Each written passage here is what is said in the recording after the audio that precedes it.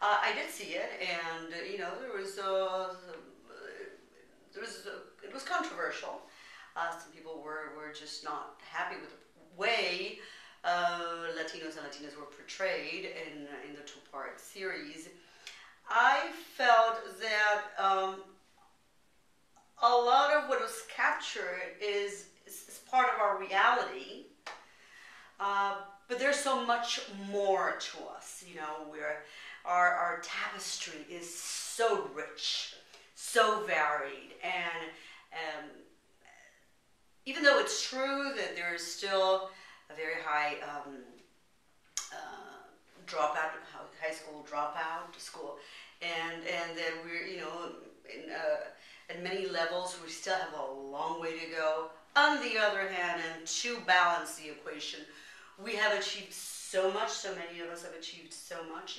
We have a Supreme Court justice, a woman, Latina, Puerto Rican, from New York, from the Bronx, and there's so many people who get to the United States, arrive to the United States every day without a penny, and before you know it, they've opened a bodega, they're in business, they're thriving.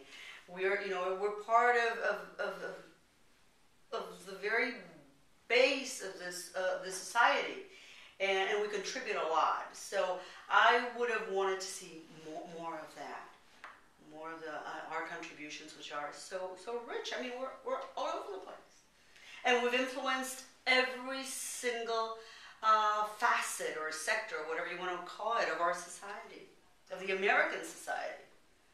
I totally agree with you, and thank you for sharing your opinion. It really does mean a lot to us, to our viewers, because a lot of our viewers feel the same way.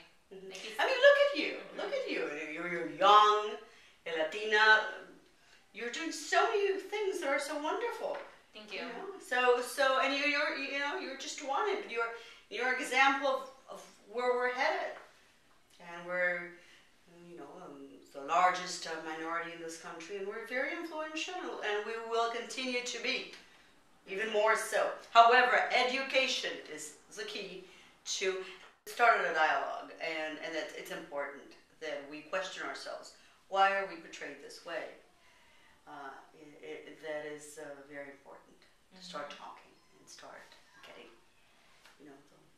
And the conversations have definitely been taking place online as far as blogs and with the social networking sites. I've seen so many people talking about it.